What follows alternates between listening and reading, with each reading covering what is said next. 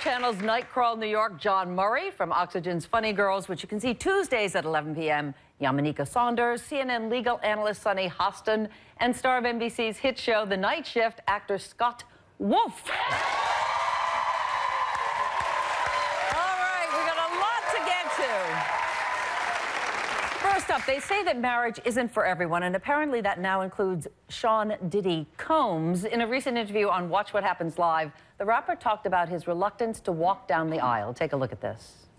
You know, I don't want to be, going to courts and having somebody, interfere in my relationship, so I'd rather just do the Goldie Hawn.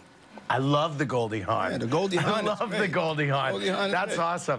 But I will give a contract. I will commit to a contract. You will? A love contract. A love contract? Yes. Wow. Okay, what's a love contract? Isn't that marriage? That is such nonsense. I gotta tell you, Diddy has 6 children by 3 different women. Okay? So the bottom line is, if he's committed enough to have a child with someone, I think he should be committed enough to get married. That's the bottom line. And if a man is not marrying you, it's because he's just not that into you. Listen, Sonny, I hear what you're saying, but, my best friend Sherry Shepherd has been through 2 horrible divorces. So watching her go through that, I want no parts of marriage. Diddy is a king. He got 20 kids with 16 baby mamas, and then he takes them all out on a yacht together for Mother's Day. That's ridiculous. That's ridiculous. But Goldie Hawn and Kurt Russell, when we refer to the Goldie Hawn, they've been together for 32 years, never married. So it can work. But they've just been together. Yes. It's the 2 of them raising a family. So they've made that decision. But Diddy just doesn't want to commit. Look at Oprah and Stedman. It's a great relationship. I love it. Scott, what do you think about this, love contract? One of my best friends has a child with a guy, and they've been together for 5 years, and they have a really committed relationship. I don't necessarily believe that people have to call it or label it one thing or another. But if my wife, I think, during our courtship had decided she loved me and was committed but didn't want to marry me, somewhere I think I'd wonder what was holding her back, or if she was as committed as I would want her to be. I am wondering why he just mentioned a wife but doesn't have a wedding band on. See, I don't wear a...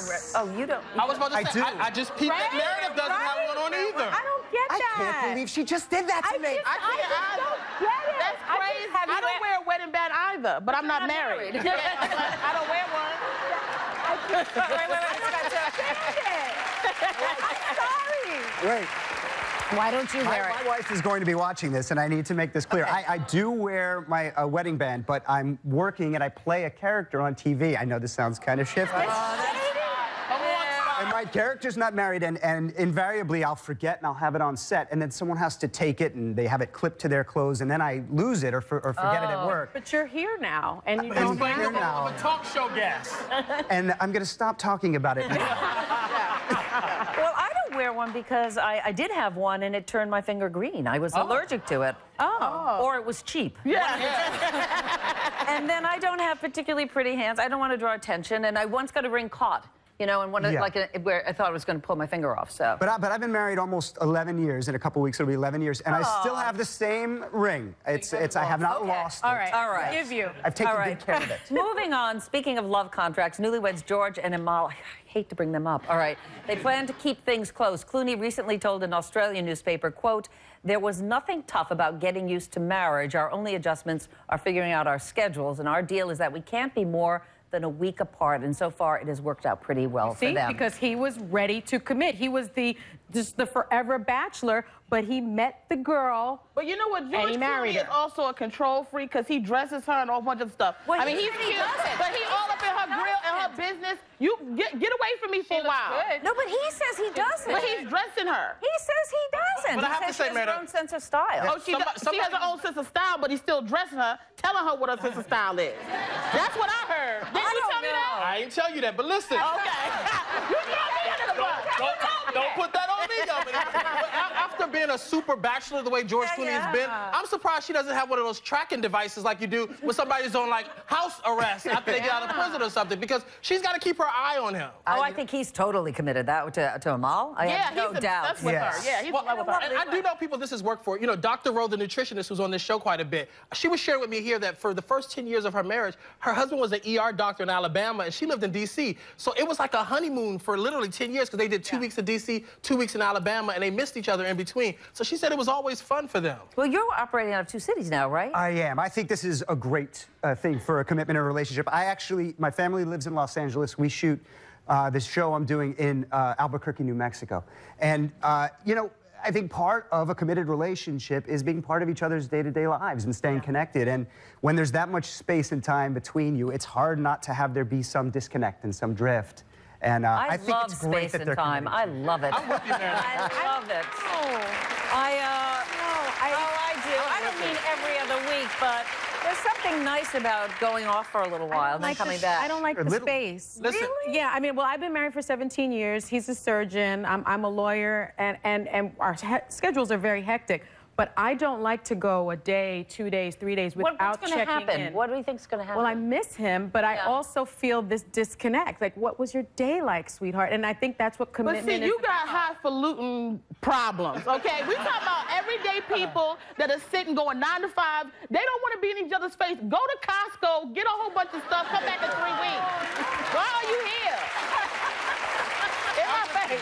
I'm with you. All right. When I get married, my wife can have a house up the block, and I'll be fine. Yeah, okay, all right, let's move on. It looked like a tender moment on Monday night's Dancing with the Stars. I don't know if you were watching, but semi-finalist Noah Galloway proposed to his girlfriend live after his performance. Very, very sweet.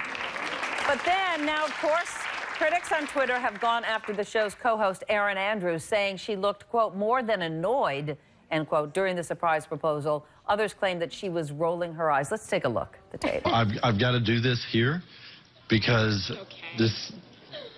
Would you marry me? Yeah?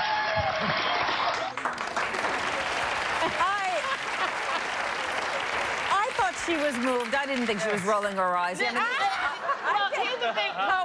you can freeze it and you'll see anything. You know, I did see her going into that girl, don't cry right now moment. Right. But that's what she, and I could see she did that. Yeah, For me, don't judge me. My face says it all. I would have totally been like, girl, yes or no, let's get this show. We dancing here, not getting married, okay? Well, I'm single. I don't want to see your happiness. Put it on YouTube. I'll click on it later when I'm hugging my cat. Yamanika, I have to say. Faces, though. We all have those faces. And Yamanika has that face, because yesterday, Yamanika, you were rolling your eyes at me on this very set yesterday. Look. Right? So, Yamanika, you tell the truth and stay in the dark, but your face does say it all. Yeah, I still love The only time I don't want you to make that face, though, is when I propose to Gayle King. I don't want either you nor Oprah to make that face, because Gayle King's going to That's say not that. a roll your eyes face. No. That's a Look you smell face. What is it? She was like, why did they bring him a mint during commercial break? What were you going to say? What were you I don't know. See, this is the thing. A lot of things are going on in my head. Yeah. You know what I'm saying? Like, I'm thinking about, am I ever going to find a man? Is happiness ever going to come? What did I have for breakfast? Am I going to eat something? I didn't want to wait to do this, but... Will you go to lunch with me?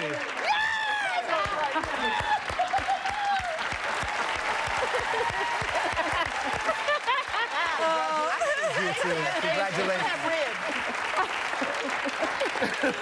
What's your take before I move on? I mean, it definitely looked like an eye roll, but to me it looked like, are you kidding me? This is the sweetest thing I've ever seen, as opposed to, are you kidding me? You're wasting my time. I agree, and I like Erin Andrews, and I congratulate that couple. think it's a How hard exciting time. is that? Yeah. All right, don't go anywhere. We have much more right after this.